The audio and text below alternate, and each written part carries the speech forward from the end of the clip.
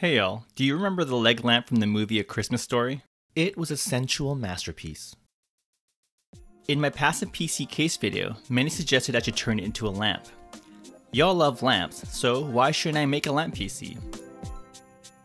And there's no lamp more iconic than the leg lamp. And in this video, I'm going to show you how to make your own. But please don't blame me if your partner gets a little jealous or concerned for your mental health. I designed and printed out the parts to make the leg lamp, and I'll be sharing the print files in the description, so you too can risk getting a divorce, just like me.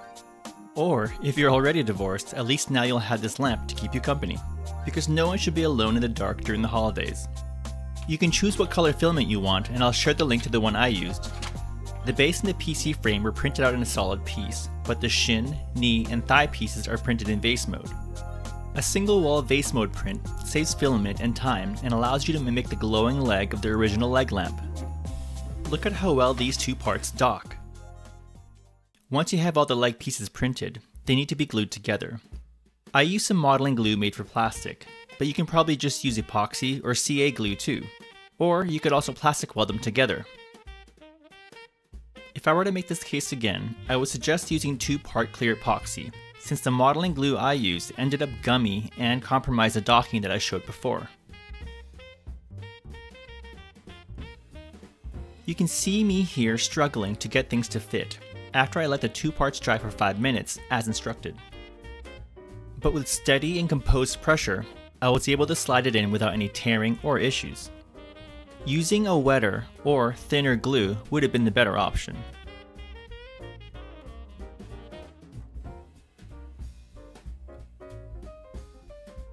And don't be afraid to grip the inner thighs as you slide things into place.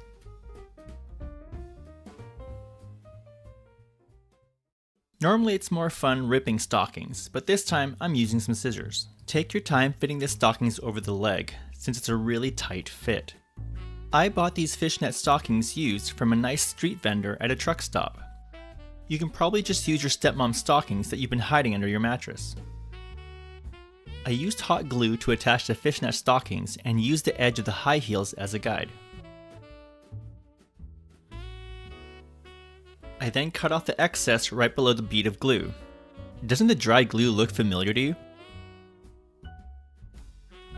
I like it quick and dirty, so I just quickly masked off the base before painting with some black acrylic I had around.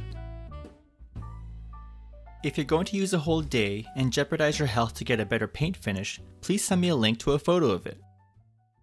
The PC frame requires heat inserts to attach all the pieces, the power button, and the motherboard. I love it when it slides in really smooth and hot, so I have my soldering iron at 300 degrees Celsius now. These heat inserts attach the base of the PC frame to the front and back brackets. This is the front bracket that has a heat insert for the power button and motherboard holes.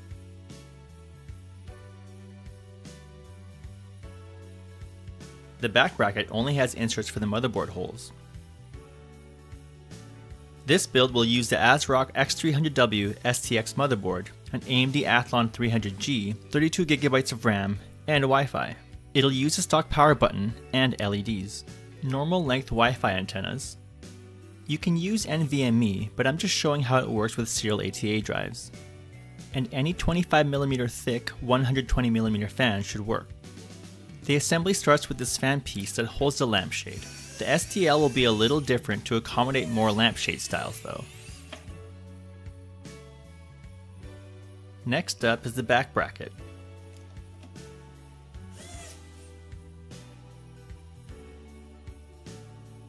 The Wi-Fi antenna should slide right in like so.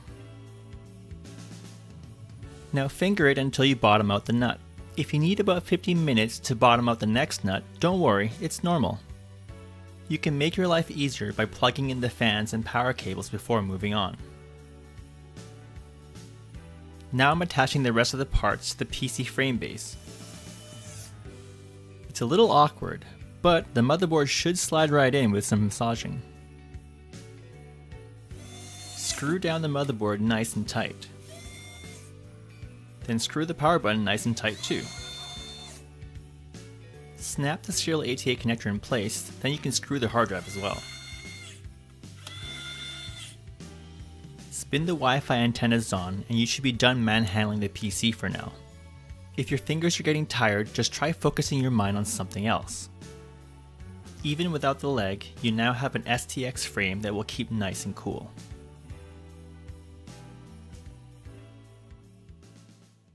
Here's a warning about drying your filament even if it's new out of the box. My original plan was to cut black yarn to mimic the tassels from the original leg lamp, but a friend of mine I play Apex Legends with suggested I should just print them out instead. This is how I welded the pieces together, and I'll just cut it to length when I need to. I used hot glue to attach the fake 3D printed tassels to the lampshade. I bought this lampshade from the secondhand store, and most lampshades with 3 or 4 wires that attach to the top should work with this project. Do y'all ever buy underwear at the secondhand store? Let me know in the comments below. I designed the fake tassels to be thin so they can be cut to length easily and print as a quickie.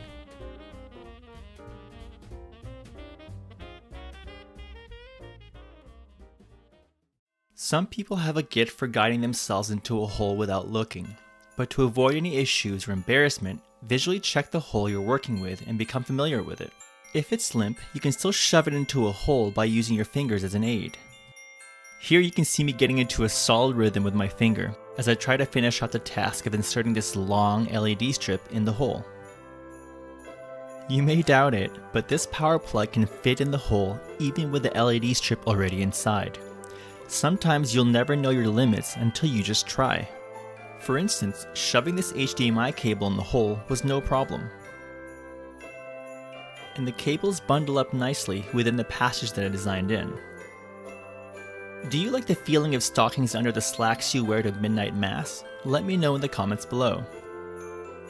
You'll have to slide the cables through the passage hole in the PC frame base before you can set it in place. By now, I'm sure you've gotten more confident about fitting more through holes than you're used to.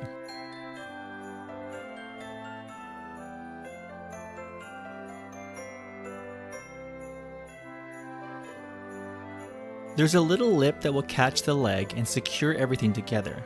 It should fit nice and snug and not slip off.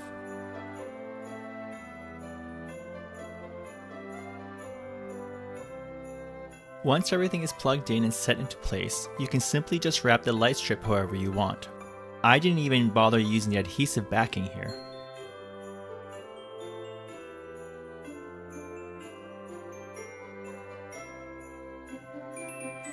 Make sure your Wi-Fi antenna is erected in the proper orientation based on where your router is located.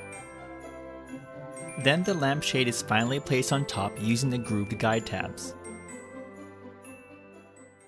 You'll now be one of the lucky, or unlucky if your partner files for divorce, few to have a leg lamp of your own.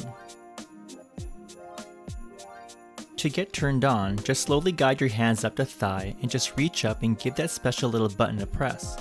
You don't need the PC components to enjoy the lamp. I'll provide some spacers in the files to take up the fan space. Fragile, this project kinda is, so be careful around it. Whatever I use to make this project, I'll post in the description below, so make sure to check that out. This was really fun to make, and I learned some new things along the way. And since this is the season of giving, I hope you all enjoy the STL files as a gift from me. I've been showing the progress of this project to friends and family, and everyone got a giggle out of it, so that makes me really happy. You can bet I set this piece out by the window so that my neighbors could see just how classy this house is.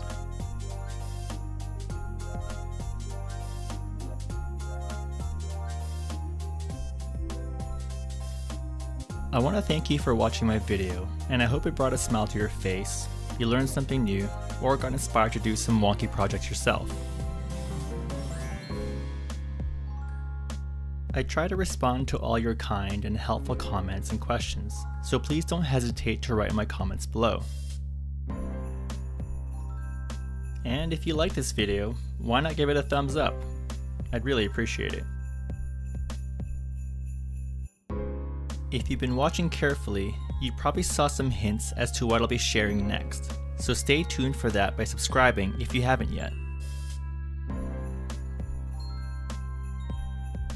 Thanks again for watching, and wherever you are this time of year, I hope you're surrounded by loving people that support you and help you flourish to be your best self.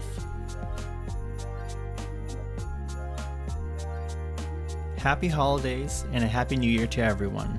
Can't wait to show you what's next.